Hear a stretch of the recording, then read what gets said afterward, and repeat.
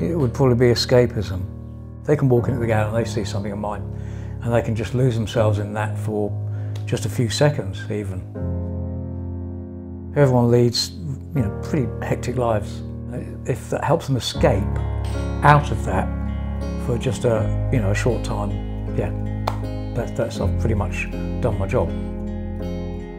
Well, I first picked up a brush 38 years ago. You just you strive to improve the quality of your work.